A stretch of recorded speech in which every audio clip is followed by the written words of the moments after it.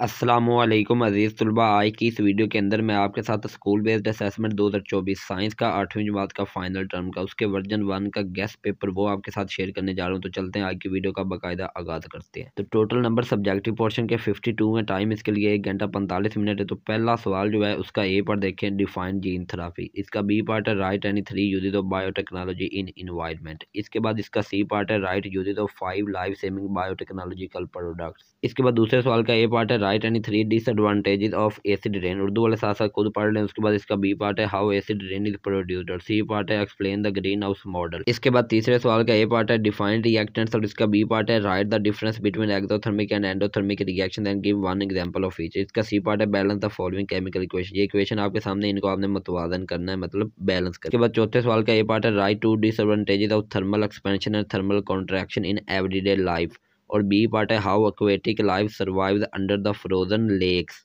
इसके बाद इसका सी पार्ट है explain the thermal expansion in solid the liquid and gases और इसका डी पार्ट है how thermal expansion and contraction can be used for the following. और वो कौन कौन से, fixing axle into a wheel और fixing a metal tyre over the wheel. इसके बाद पांचवा सवाल है, इसका ए पार्ट है व्हाट इज द स्पेक्ट्रोस्कोप। इसका बी पार्ट है write down any 3 benefits of the global positioning system GPS और सी पार्ट है write down the working of the refractive telescope with diagram. यही आपका पेपर था जो मैंने आपके साथ शेयर कर दिया। आप इनको याद करें, इनके जवाब जो अपनी बुक से याद करें। अगर आपको किसी सवाल का जवाब नहीं मिल रहा तो आप नीचे कमेंट बॉक्स में बताएं, मैं आपके साथ उन सवालों के जवाब की एक अलग से वीडियो शेयर कर दूंगा। तो मिलेंगे इंशाल्लाह अगली वीडियो में, तब तक अपना ख्याल रखिए। अल्लाह हाफिज़।